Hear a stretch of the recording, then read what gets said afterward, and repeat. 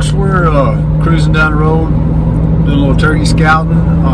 Haven't put a video out in a while, and that is 100% my bad, because I've definitely got a pile of stuff to edit. And I should have had this one out in February when Cole's Naked and Afraid Killing It episode dropped, but I didn't. But it's here now, and this was my trip to Oklahoma with my good buddy Cole Wilks, otherwise known as Flatlander. You guys go over to his YouTube channel and check that out.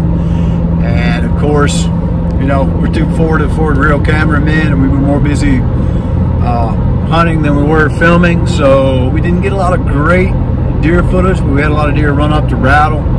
I've never done a whole lot of on the ground rattling, and I learned a few things for sure.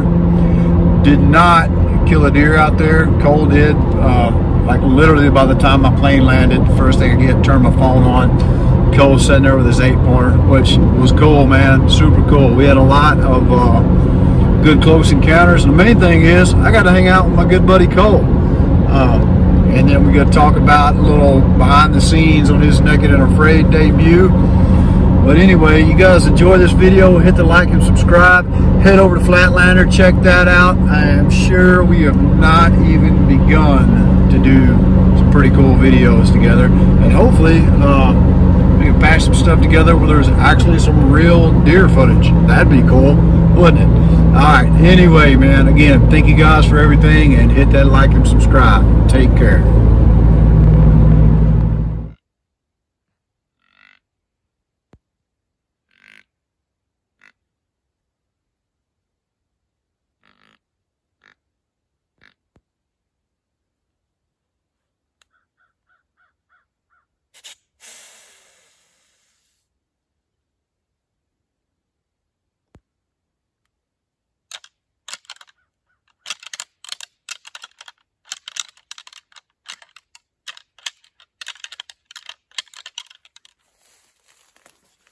Go kill some shit. Cole and his girlfriend. Yeah. It gets lonely in camp after a week. You're one of those guys. I'm one of those guys. This guy's got an agent. I forgot my binoculars at the damn camp, dude. Oh, really? Yeah. It's all right. We're not too far. No. We're not gonna hunt this too long. But yeah. Welcome to Oklahoma, everybody. Oklahoma. Yeah, there's not a tree out here big enough to crawl up in, so it's going to be different for sure. We're out here with my boy Flatlander, which makes sense because this is some flat ass land. Yeah. But we're going to go kill some deers there. Yeah, let's go do it.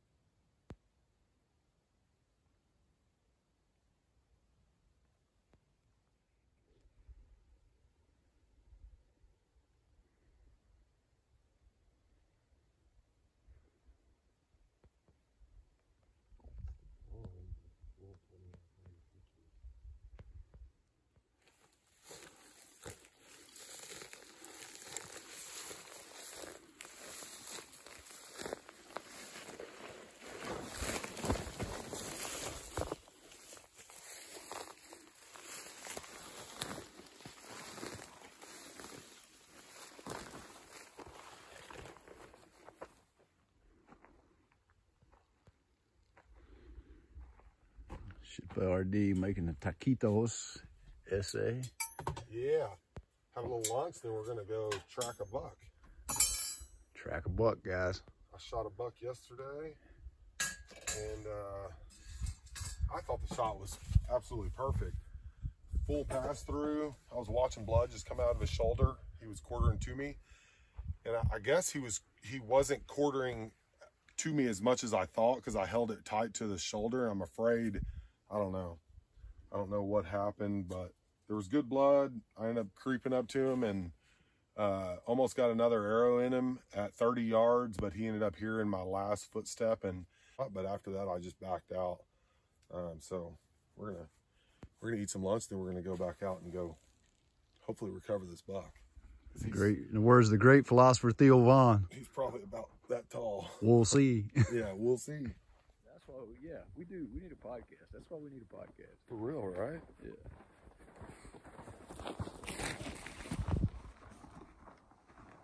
That was good.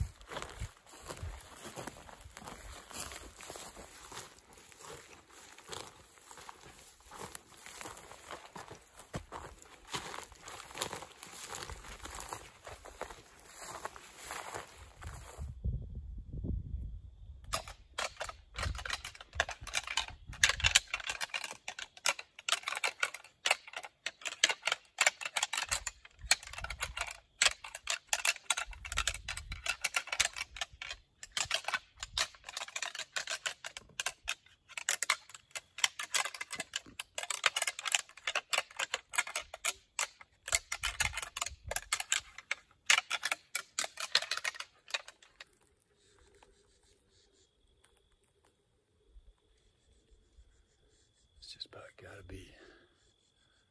It doesn't have to be, I don't guess, but there's several elk in this place. This thing is trashed.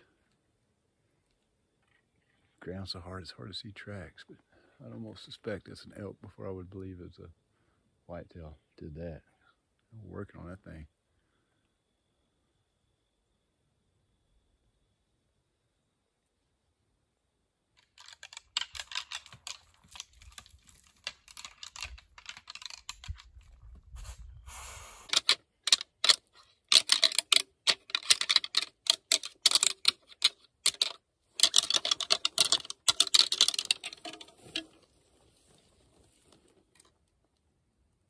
Meh. Meh.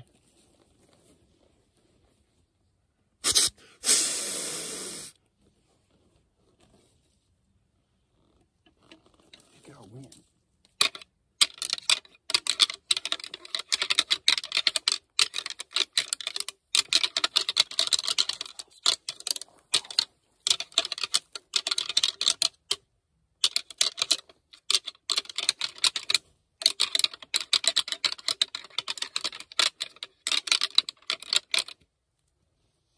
Dude, that was awesome.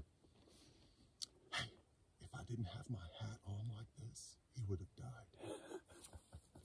He was, dude. How close was he? He was like 30 yards right there to me. Yeah. He was close, man. I had him broadside at 30. He was locked up and ready for the arrow, man. Yeah. The juniper bush was between me and him. I couldn't see him. 31 yards. Oh my gosh, you've been hitting a pop can at that all day, bro. It's all right. It's all right. Turn your head around backwards, though. I know.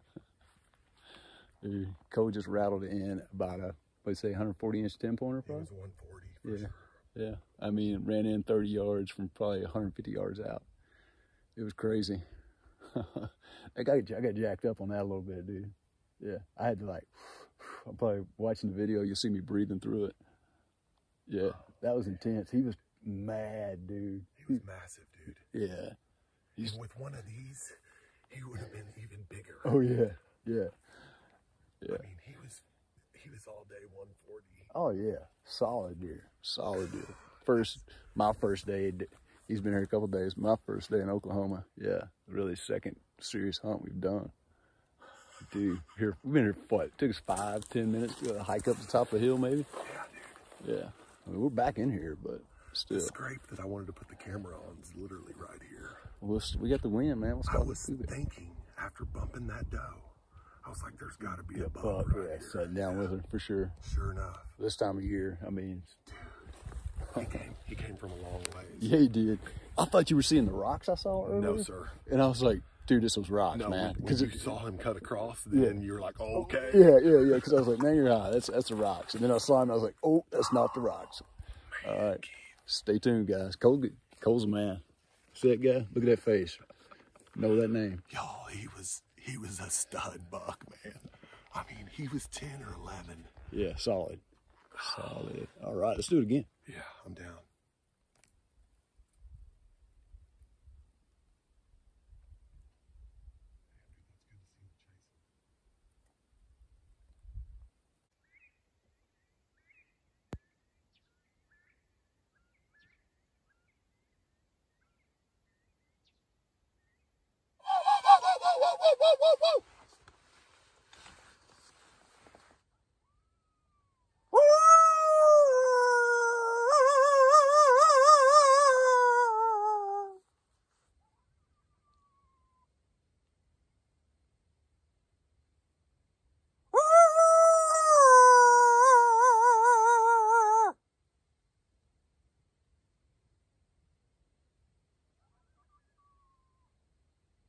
Talking to the neighbors.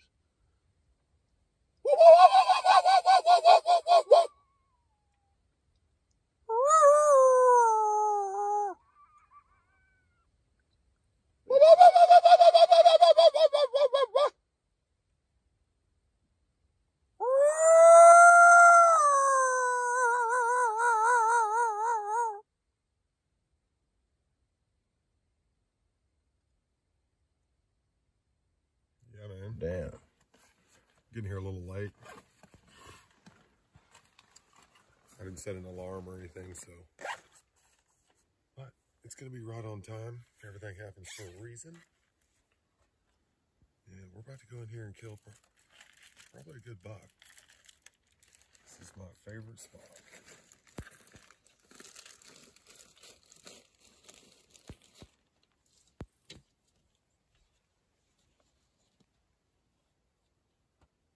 So Cole,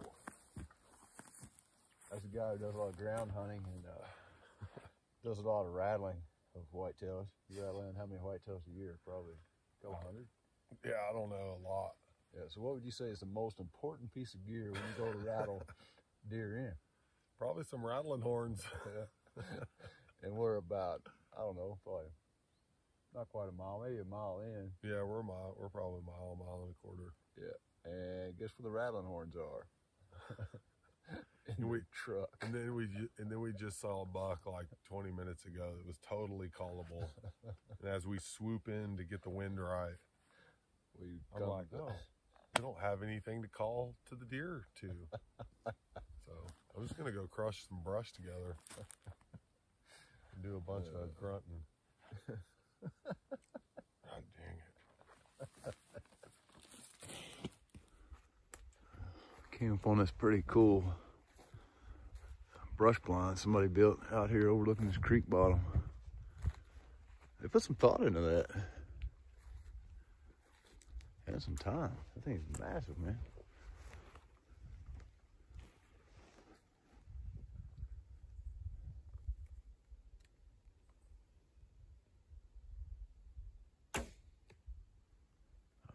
Shooting at the white log.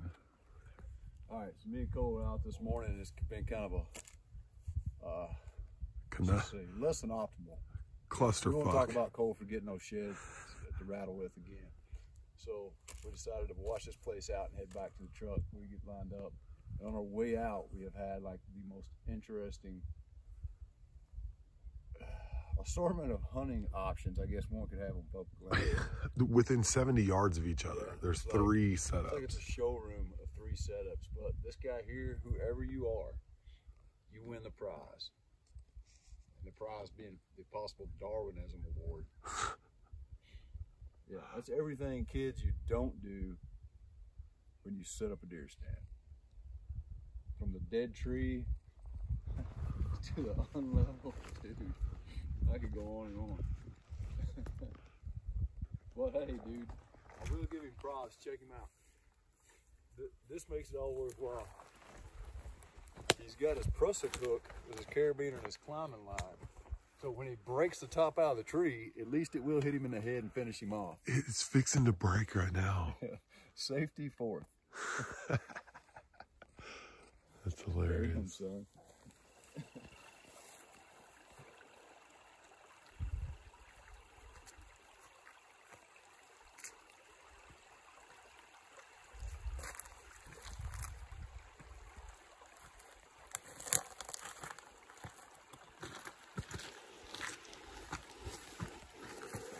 Go do?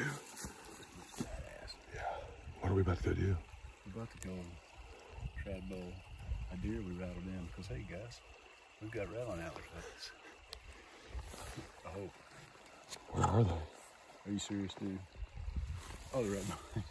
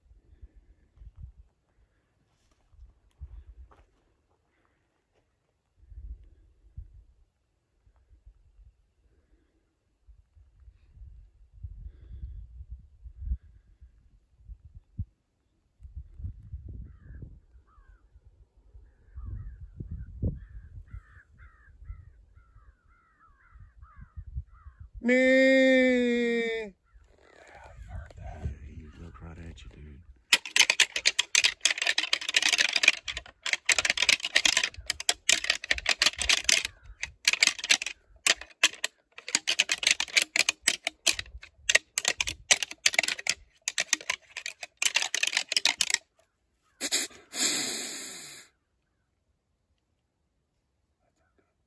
Yeah, he's a good buck. I can see his rack. Probably